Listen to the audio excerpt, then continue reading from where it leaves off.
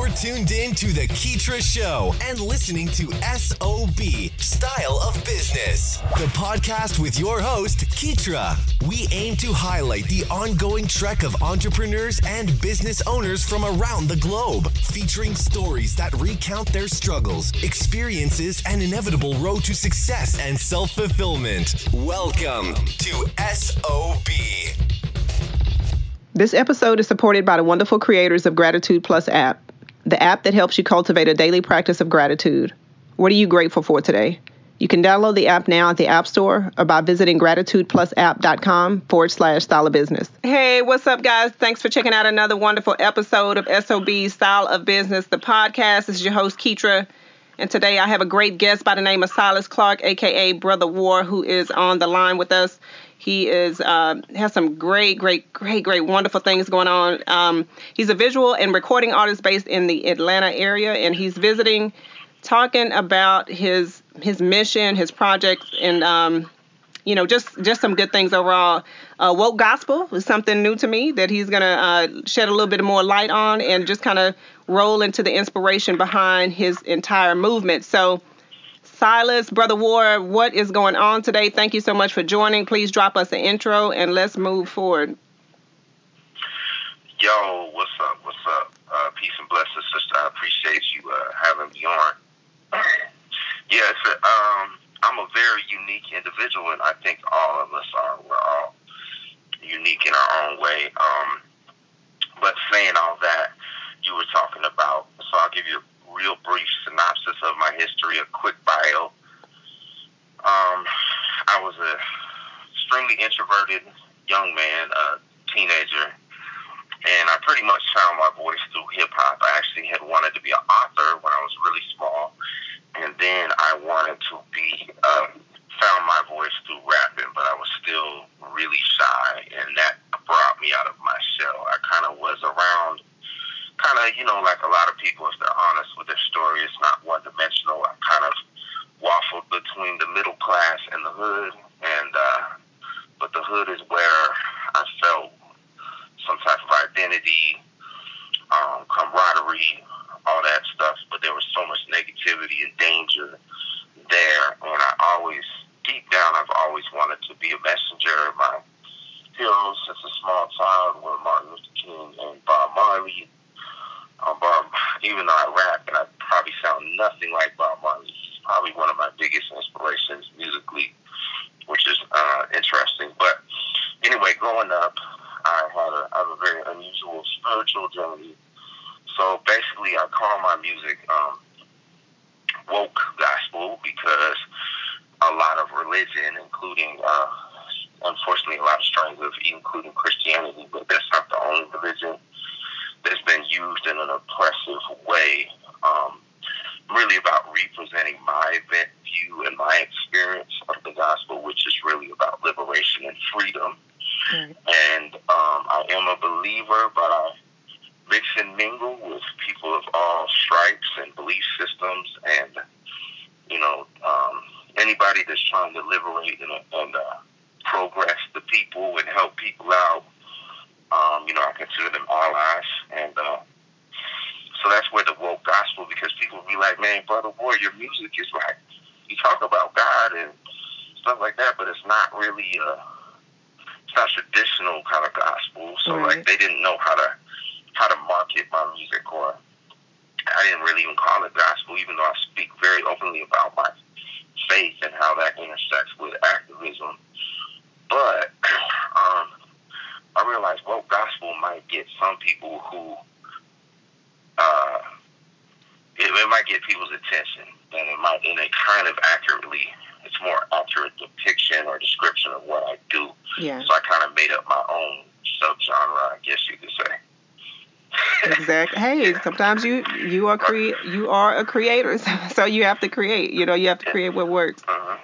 So let me touch on that a little bit more. I'll do a little bit of digging because I want to be able to really get the message across. Yeah, let's definitely do that, because you have an actual mission. Like, I know you have your album projects, and you also do a lot of activisms, and you do the different lectures, and you also work with youth and things like that. But give us an insight on the mission behind your lyrics and the words that you're actually, putting out, because like you said, it's a little bit of both. It's activism, and then it's also a little bit of the word and infused in the music that you put out. Right, and we'll see a lot of my activism ties into scripture. So, like, you can't be so spiritually minded that you know earthly good. There's power of life and death in the tongue, and I think that everybody, no matter what their belief system, has experienced that. When a certain song comes on, it changes the atmosphere in the tone. Right. I grew up on socially conscious hip hop and gangster rap, and I kind of sound like a mix between the two. I kind of have a vibe. But I've always often said, being exposed, and I'm originally from the West Coast, but I've been here over 10 years in Metro Atlanta, so this is my home. But what I was going to say, with that influence, a gangster ain't nothing but an urban warrior who doesn't know what to fight for. And so there's that warrior code in a lot of young men, and they trying to find identity. And that's where they get lost in this society that exploits people and devalues and dehumanizes individuals, and with the history of oppression. So it's pretty deep, but all of that ties in with the mental and the spiritual warfare that we're over. And so basically a lot of my peers, a lot of other hip-hop artists in particular, are speaking death, misogyny, self-hate over our communities, and those words have tremendous power. Words have created, they're containers of power, and even me, I have to, being an intentionally positive person, I have to watch what I say. Words really, and even in the scripture it says that God spoke it into existence, and it was, and it says that we are created in the image of God, and so we are, and this is just how I believe and how I think, but we really got to be more responsible. I understand it's entertainment, but we got to all be responsible. Each one of us has to be responsible for our influence, and music is very, very influential, especially hip-hop music, especially, the urban subcultures are very influenced and they're searching for, all humans, but especially, they're searching for identity. And then when you go to our youth, they're really searching for identity. And so I think it's an identity crisis that we have. But if we keep speaking death and rivalry instead of unity and community, we're going to continue to see the fruit of those words. And so I'm speaking what I think needs to be said, and I'm not following the trend of what's going to make me popular. I'm more attempting to set a new trend. Yeah.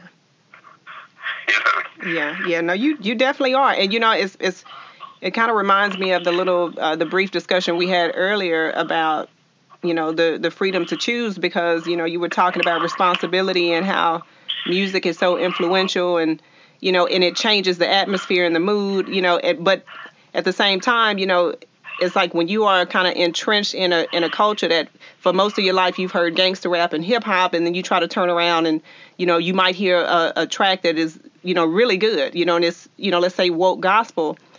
That choice, making that choice of, okay, I'm used to this, but I'm going to go ahead and listen to that. I think that a lot of people kind of get stuck with being able to make, different choices, because they've done the same thing for so long. Right. Well, and I also think that it takes, I struggle with low self-esteem my whole life, and I'm an artist, and I'm an artist. Like I said, I'm a visual artist and a writer who rap, and so to be really candid, a lot of men struggle with insecurity, but they don't want to be open and talk about it because a lot of people don't really respect that. You know what I'm saying? Like, that's not an attractive trait or quality to have as a man, but people are attracted to confident men, so a lot of men fake it. But so that's the Achilles heel. A lot of these brothers, it happened a long time ago, but when I first really started rapping really intensely spiritual and positive, I did a concert, and it was very awkward because I was the only, but the guy who ran the concert liked what I did, and he said, I always want to put you in my concerts. And it was the West Coast Peace Tour, and it was on the West Coast, and it was a long time ago. And but when I performed, my CD skipped. I was real laid back in my delivery. My beats were slow. My music has kind of changed over the years, so it was even more, stood out even more, sonically even. And my CD skipped, and it was a very awkward performance. But saying all that, I didn't feel well received. You know, like the person before me was throwing money out, you know, girl was dancing and twerking and stuff. And after I performed, it was very awkward. But afterwards, almost like about 3 or 4 people from different crews came up to me privately and was like, what you said was the most real. Like even one of the girls that was twerking, one of the guys that was throwing money in the crowd was like, man, what you did. And the one guy was like, man, I sometimes I feel like I should do what you're doing, but I'm afraid. Oh, wow. Like, honestly, I'm afraid because they said it might not be received well and I may never be successful. Because that's kind of the choice that some people feel that they have to make. Is like, if I become a messenger, if I say what I really want to say, then I may end up poor. And I may never make it in the industry because I know what the industry wants. And I know what the people want. I know people want candy. They don't want to, you know, They don't want healthy food. You know what I'm saying? They want Krispy Kreme and triple bacon cheeseburgers. They don't want, they don't want a smoothie. No carrots. They don't want a raw vegan smoothie. Right. You know what I mean? So, or even some healthy meat or something. They don't want that. They want the fast food and the entertainment. And so that's the real battle for artists.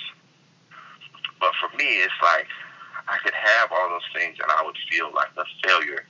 One of my lines that I say in my song is, your success is failure if you lack significance. Your success is failure if you lack significance.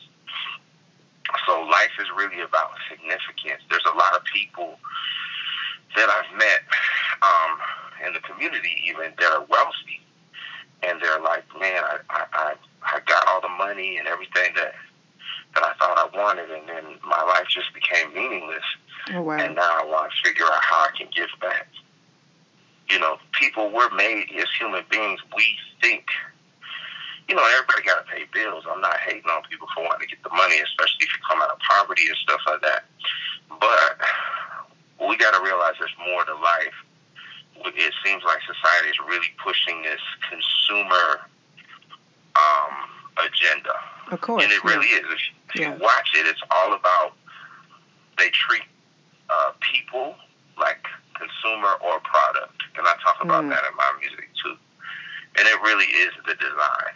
And so woke gospel is realizing, you know, just like the scripture says, the love of money is the root of all kinds of evil. It's not money itself, it's the love. It's the unhealthy love where you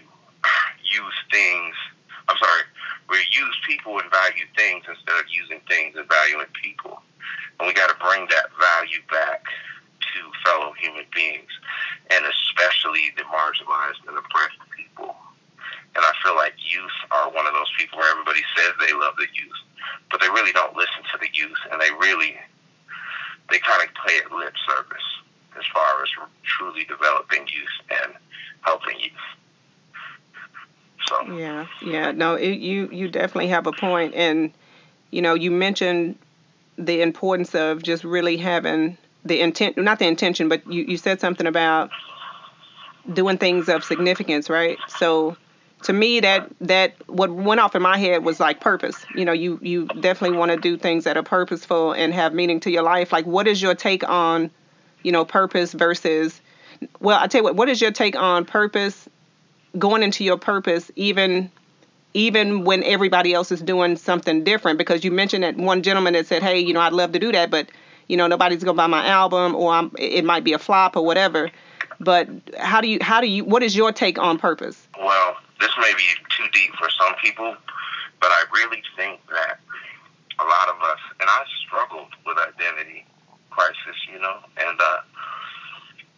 but I find my identity, I find my value and my purpose in my connection to my Creator, to God, to the divine. And so He's my boss. And if He's not pleased, I'm not going to be happy.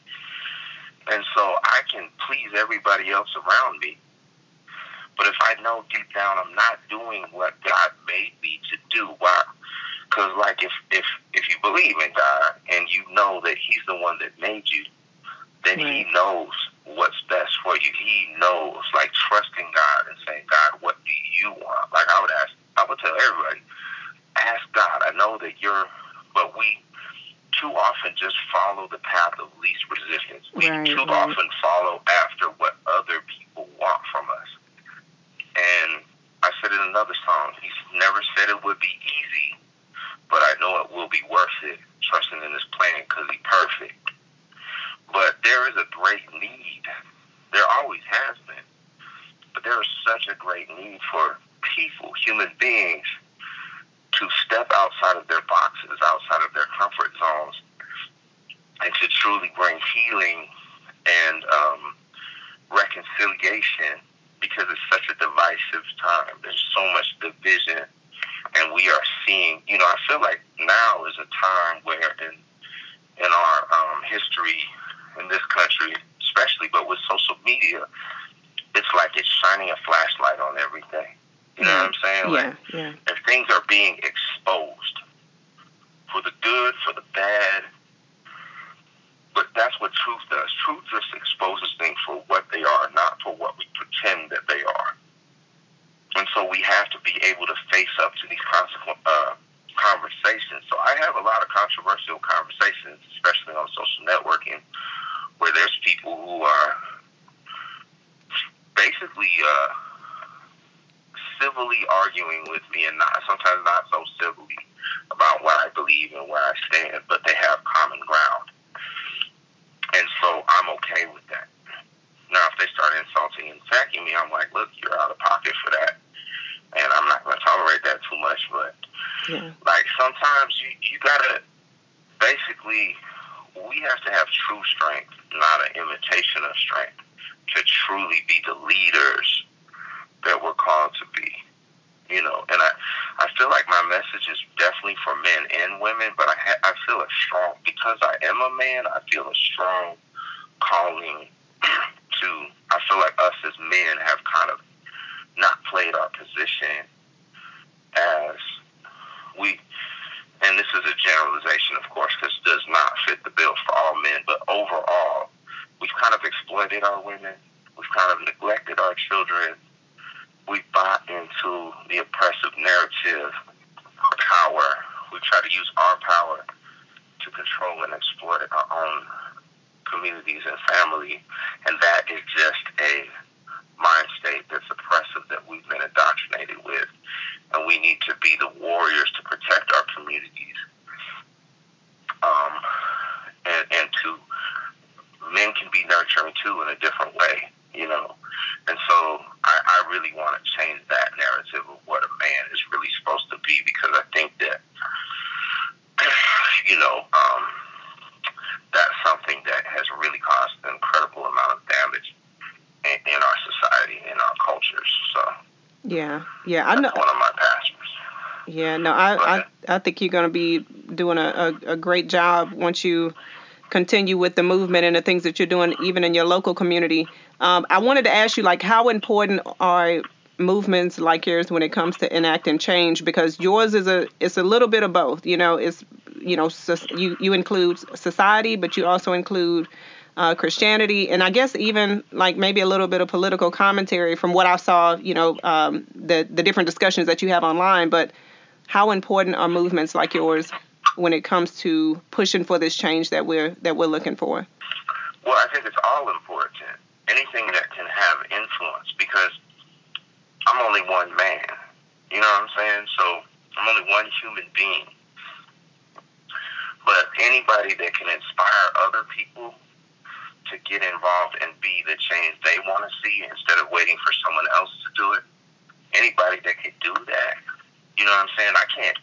All I can do is play my part, which is to be a voice, to inspire, to challenge thinking, because the real warfare is basically, I said, my name is Brutha War because I'm fighting for the hearts and the minds of the people. Because before it ever comes to physical bloodshed, the war has already been won in someone's mind and then in their heart. And that's why they commit murder on their own brother. You know what I'm saying? But it didn't start with the gun. It didn't start with the trigger. It didn't start with the crack. It started in the mind, in the heart. So if I can, my overall mission is to personally demonstrate and display the power and the effectiveness of using my voice, music, media, and video to deliver this message that inspires other people, but also to champion, encourage others to do the same. Right. You know, so the war, really the battle right now is on media, social media, networking. You know, Popeyes chicken sandwiches, people are fighting over them. But oh wow, yeah, I saw that. You know, yeah. But that was through social media. Right. You know what I'm saying? Yeah, you have a point. Yeah. So why social media is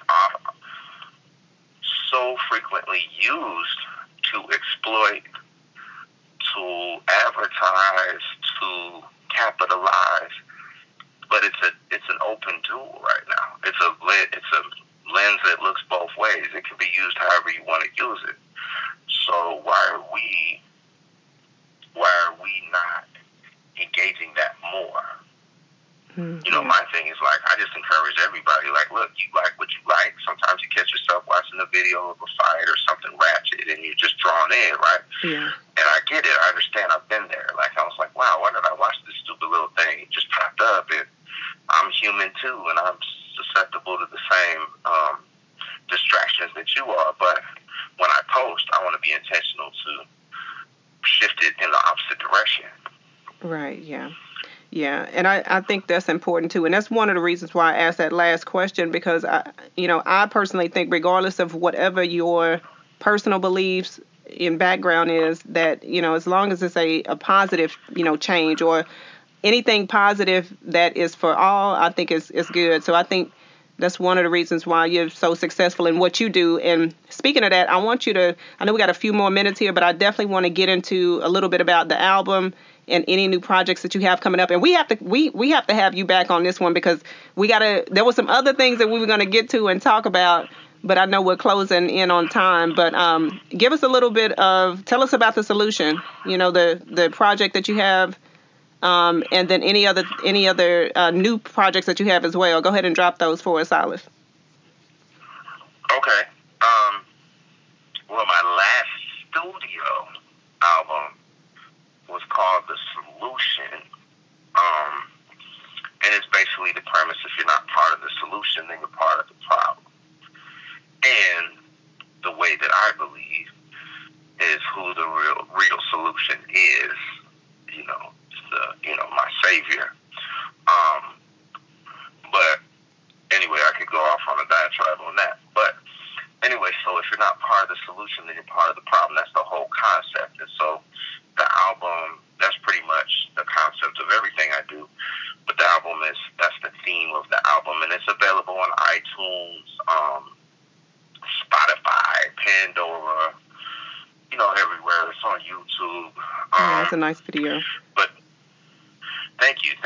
And but the important thing, if y'all want to find me on social networking, my handle, my name is spelled with a U and an A, because it's all about you, and I live in the A, so that might help you remember how to spell it, because when you type something, type something in, if you spell Brutha War, you won't find me. So it's BRUTHA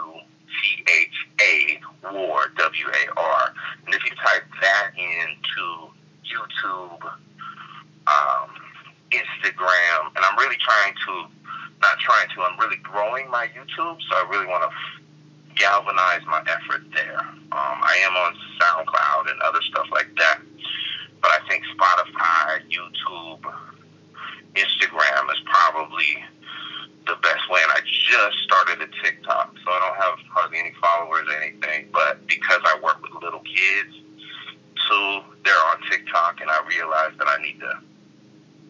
target the tater tots too. Exactly. With the messages. So I'm also on TikTok now. So I'm on Twitter, but I'm not real active on there. But my main platform is YouTube, and I'm going to create a lot more content for YouTube. So anyway, saying all that, I'm kind of slowly working on my next studio album. But in the meanwhile, I'm always going to drop mixtape songs. So I don't really drop a mixtape all at once. To keep people engaged, I drop a lot of little songs, like snippet songs, mixtape songs, using beats I download off YouTube just to keep it spicy, keep it interesting. Right, yeah.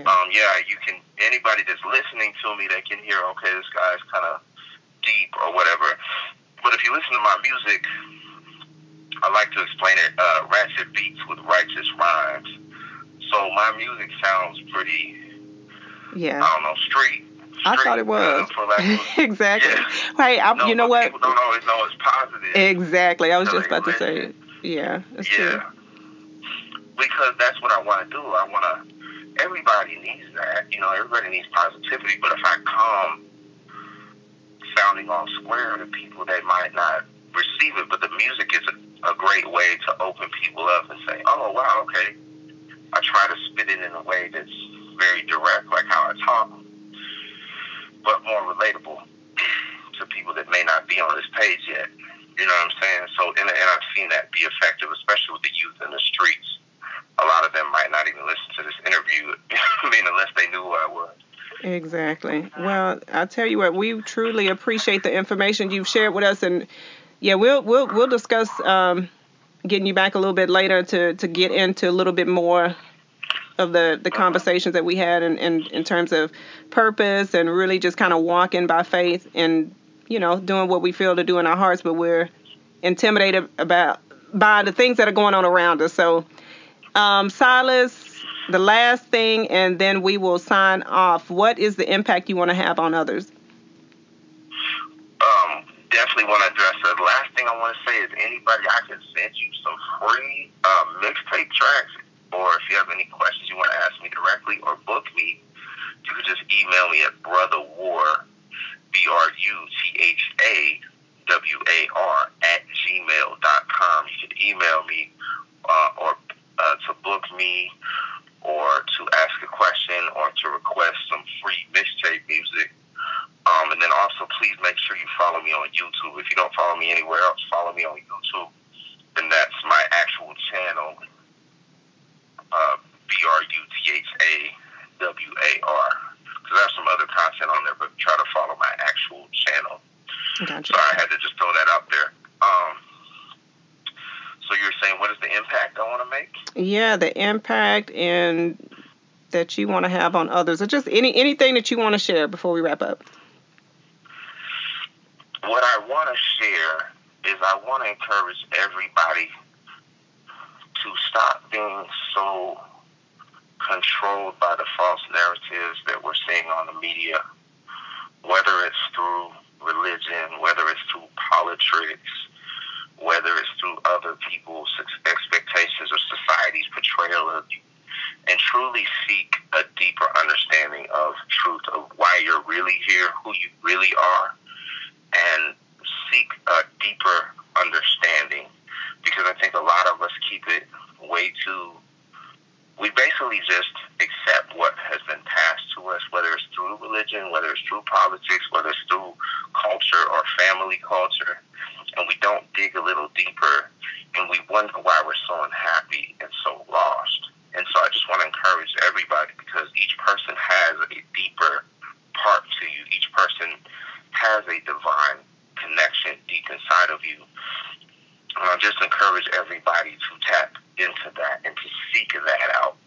Seek and you will find. So I just encourage y'all to seek a greater understanding. You don't have to make it happen, but just stay open and keep seeking and stop being so easily manipulated by these false narratives. Because you know deep down that something ain't right. And so connect to that deeper understanding. Seek out that deeper understanding, and you will find it. Love it, love it, love it, love it. Thanks so much, Brother Ward. We appreciate you joining us today on the podcast, and definitely looking forward to having you back. All right. Thank you so much, sister. I look forward to speaking to you again soon. Thanks for hanging out with us here on SOB. We hope this episode has been resourceful. If you'd like to check out the latest articles or follow Keetria's website updates, just log on to Keetria.com or follow her on Twitter at KEETRIA.